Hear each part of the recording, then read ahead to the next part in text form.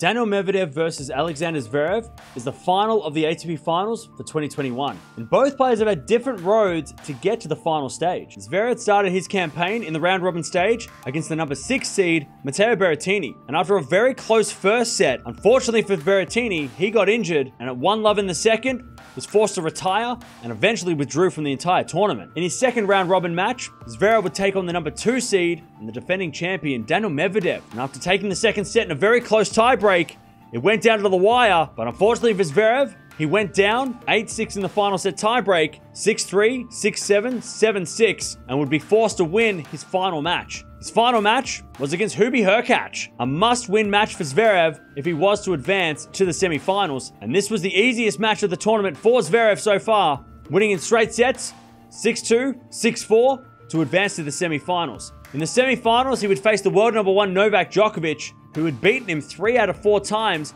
in 2021. But after winning the first set in a tiebreak, Zverev was forced to go the distance, eventually prevailing in 3 close sets, 7-6, 4-6, 6-3, to advance to the final. Medvedev started his campaign against the Polish player Hurkacz, and after the first set going to Hurkacz, came back to win 6-7, 6-3, 6-4. His second round match would be against Alexander Zverev, the man he is to face in the final tomorrow. And as we mentioned before, after taking the first set, Medvedev had to fight for victory in the end, winning it in 3 sets, 6-3, 6-7, 7-6, 8-6 in the tiebreak. His final match was against the replacement for Berrettini, Jannik Sinner. And this match was one of the best matches of the tournament, despite it being a dead rubber. And after winning the first set 6-love, Medvedev had to fight for victory, eventually saving 2 match points and winning his third round-robin match, 6-love, 6-7, 7-6, to advance to the semi-finals. In that semi-final, he would take on the number 8 seed Casper Ruud, who had been very impressive to get to the semi-final stage, and a little bit of a shock. Unfortunately for Ruud, this is where it ended, and Medvedev got the easiest win of his tournament, winning in straight sets, 6-4, 6-2, to advance to the final. These two have played 11 times before, with Medvedev leading their head-to-head 6-5, including a win only a couple of days ago. Even though that match was very close, it still counts as a win for Medvedev, and he'll have the confidence going into the final, knowing that he's beaten Zverev in the last 2 weeks twice. If Zverev's going to win this match, he needs to play like he did against Djokovic. He didn't play over the top spectacular against Djokovic, just a very even performance. Serve very well, that's going to be a big factor. A lot of first serve free points, and he's going to have to take his chances like he did against Nole.